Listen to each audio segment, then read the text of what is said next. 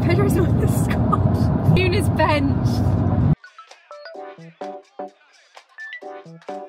Hello everybody. Things have gotten worse for the team, which is something I just didn't expect. So last game week when I saw you, I was ranked at 3 million. We are now at 5 million, which bizarrely I'm feeling quite good about because at one point over this weekend I was 5.5 million. So we're going to take the wins where we can. But let's look at the team. Luckily, it was quite disastrous for a lot of managers out there. But not having Haaland was the final nail in the coffin for this team. I will definitely be wildcarding in game week 6.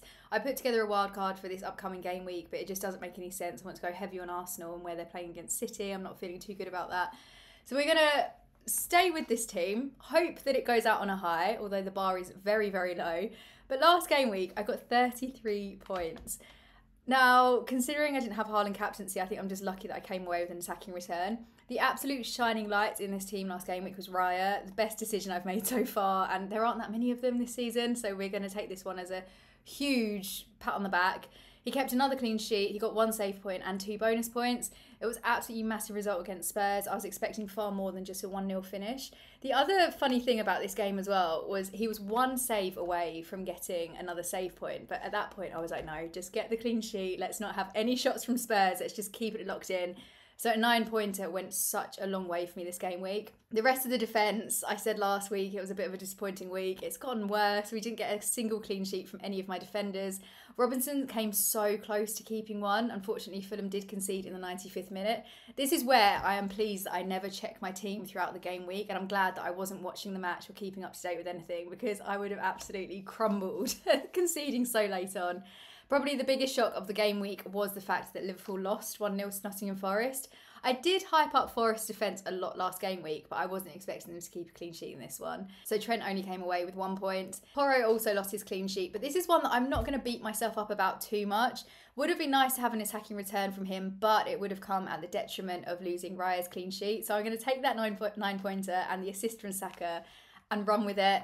Then Mykolenko was not meant to be in my team. He came in because I brought in João Pedro and he wasn't even in the squad. So I went with 4 at the back, which is the first time I've done that this season. It was accidental, but Mykolenko didn't really make much difference either. He only played for 25 minutes. I'm also quite glad Everton did concede goals in that game. Otherwise, I would have kicked myself for Mykolenko coming off so soon. And then the midfield, again, there's not too much to talk about. Rodgers, another blank, getting frustrating, but with Villa's nice run coming up, hopefully we'll get something from him. Villa are also looking a lot more attacking, scoring 3 goals against Everton, and Ollie Watkins getting the brace. We will talk about him shortly. I took my captaincy off of Palmer at the last minute, and I spent the whole afternoon until the Chelsea game worrying about the fact that I didn't captain Palmer. Thankfully, I guess he did blank, and Chelsea came away with the win, so I was happy about that. But it would have been nice to have had the attacking returns from Palmer, but also frustrating that I hadn't captained him. So this is probably a nice way that things turned out. This game honestly just does such silly things with your mind, but it was a waste of energy worrying anyway because he only came away with 3 points. And then Salah got his first blank of the season, 4 points in total from him. So far this season, I've only captained him for his 2 smallest returns, which hasn't been ideal. But I'm looking forward to bringing in Haaland on my wild card in game week 6. And then I think I'm just going to permanently have the captaincy on him and not really overthink it. And then Saka was the only player in my team to actually get a return. He got an assist, 1 clean sheet point and 1 bonus point. If you watch my vlog, you'll have seen that by the end of the game week, I was so desperate for any kind of return that I was shouting out to my neighbours that Saka had finally gotten a return. Just completely lost my mind. And then up front, we have touched on João Pedro. He wasn't even in the squad. And ironically, I brought him in because I was going to the Brighton game and I wanted one of my FPL assets to be there in front of my very eyes. That did not happen. And it was one of those games where Brighton was really, really crying out for João Pedro. If he had been there, I think it would have been a completely different game. I think they would have come away with a win rather than a 0-0 draw. But these things happen. The most transferred in player of the game week, of course, he's not even going to appear. And then Isak had another blank and he's also flagged with an eye injury. So I think it may be coming to the end of the road with him. He's only scored 17 points this season. And to be honest, I was expecting him to get that in the first game week alone. I had very, very high hopes for Isak, but he's just not looking as sharp as he was last season. I'm also frustrated with keeping Isak because my original transfer plans were to take out Isak and bring in Watkins, who went on to score a brace this game week. So yeah, kicking myself over that one. And I've also taken out Chris Wood from my team, who is just my favourite FPL asset of all time. And then we've got Muniz, another blank, didn't even start, wasn't in the starting 11. Again, watch my vlog if you haven't already, because the disappointment when I saw those team sheets, it was not a good time. But we are going to try our best to make up some ground, or at least get out of the top 5 million. I cannot believe that is my rank. This season is just going downhill, but we're going to get all of the bad luck out at the start of the season, and then from game week 10 onwards, we will fly up those ranks. So now I will discuss my team selection for the upcoming game week and potential transfers. So here it is how the team is lining up for game week 5, and I'm using the Fantasy Football Scout app to plan my transfers. I've made so many wildcard drafts on this app, it's getting ridiculous, but you will see some of those in the upcoming team selection video. In goal, we have got Raya. Yes, Arsenal are playing Man City. It's not an easy fixture. Do I expect Haaland to score? Absolutely. Probably a brace, probably a hat-trick. I'm not feeling great about it, but Raya has performed so well over the last couple of game weeks that I can take a hit with my keeper. Having a set and forget keeper has actually been quite uplifting this season. I haven't had to overthink who I'm starting, and there's been some surprises already. For example, last week with Arsenal playing Spurs, I fully expected Spurs to score. It didn't happen. 9-pointer, lovely. We're going to really focus on that this game week because that was the only positive from my team. But yeah, I really like the fact that I have spent 5.5 million, but so far it's paying off.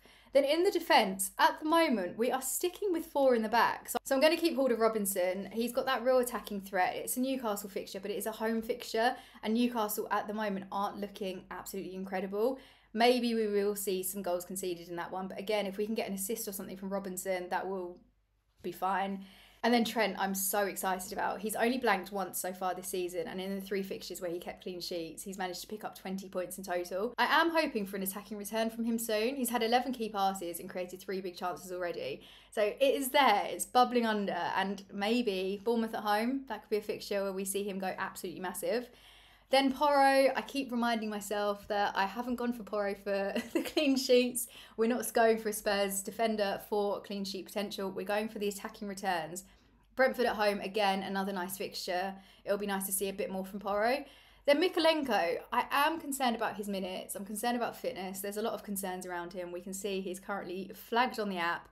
But Leicester away, I think it's a no-brainer to just go for it and hope that he'll start, he'll stay on and keep a clean sheet. Then in the midfield, we have got Rodgers, mostly because I don't have a backup. Look at the state of that bench. It's just not going well, is it?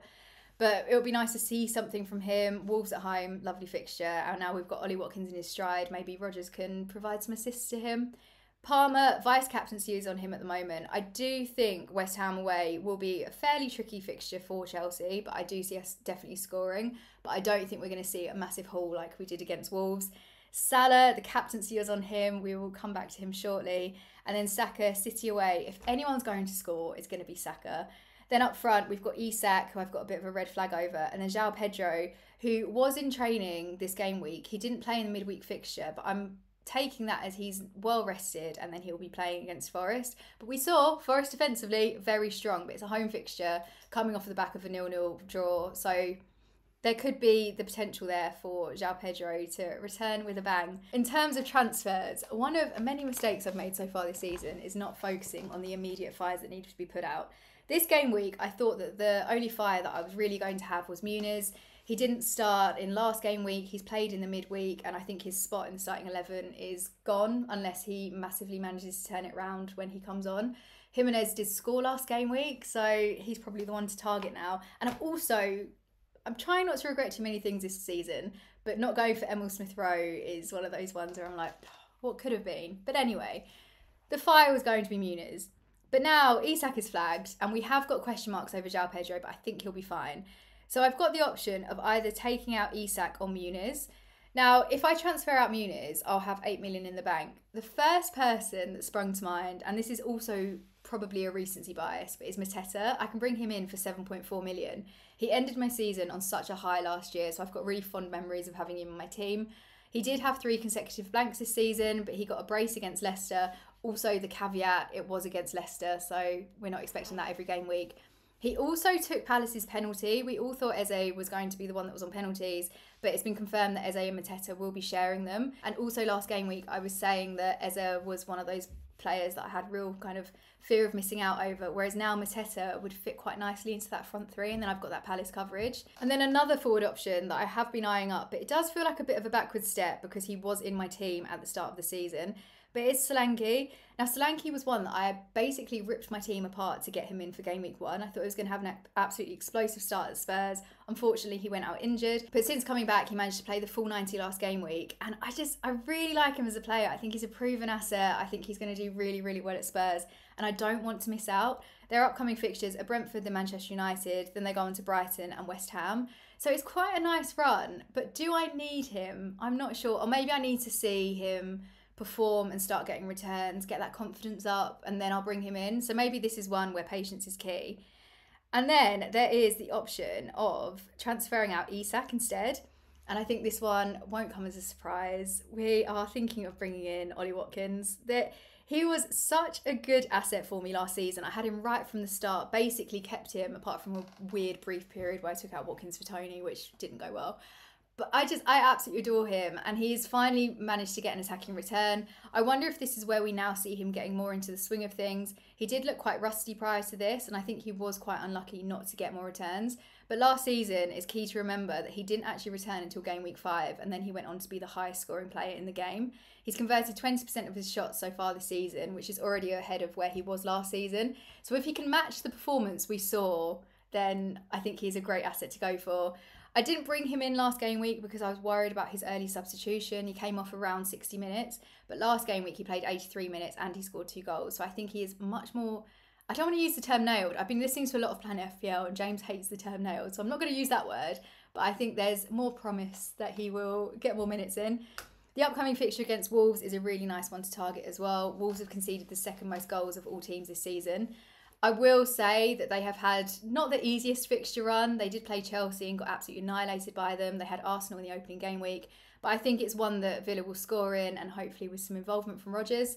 Following that, they go on to play Ipswich, Manchester United, Fulham and Bournemouth. So I think I can bring him in and just secure him as a long-term transfer into my team. If I'm wildcarding, he will definitely be coming in anyway, so maybe I just get ahead of the curve. He's already the most transferred in player for the upcoming game week, so I think I want to get him in before we have too many price rises, because my team value at the moment is not looking good, guys. And then we've got captaincy. Now, City are playing Arsenal this game week, but I just think Haaland's fixture proof. His ownership's around 70%, and I would probably captain him if I owned him, to be honest. His form has just been so good, and whilst Arsenal's defensive form has been incredible, they're going to concede. They did manage to prevent Haaland from scoring last season, but Haaland wasn't looking quite as good as he is this season. So I think it's going to be the North London derby that we expected with goals everywhere. I think we're going to have that this game week for the Arsenal City fixture.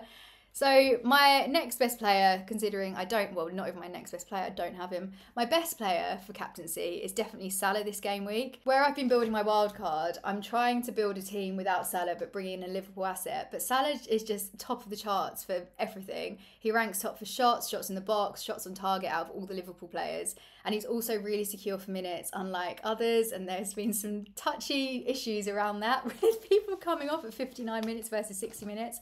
But Salah's just a really, really reliable asset to go for. I know he did blank last game week, but it's a nice home fixture. Bournemouth conceded 5 goals this season, and they've conceded 39 shots in the box. So I think Salah is the way to go for this one. Part of me was thinking maybe I could captain Ollie Watkins. Wolves have conceded over twice the amount of goals that Bournemouth have conceded. So it was a tempting one to go for. But I think when we look at form, Salah is just looking so sharp in comparison to Watkins. So I think this is the team I'm going to go for. And I'm relatively happy. We'll wildcard next week. So this feels like a nice goodbye. Hopefully we'll see some points. But if I have another game week where a team with Salah, Palmer, Saka and Watkins doesn't do well, I'm just going to have to completely rethink everything about the wild card and just go from some out there picks. No, I won't. I'm going to play it safe and boring. But that's it for this video. Please let me know in the comments below how you got on last game week. I'm very intrigued to know whether other people had disasters like I did, or if you were more successful than I was with my team. Don't forget to subscribe if you are new here, and I'll see you in the next video. Bye, guys.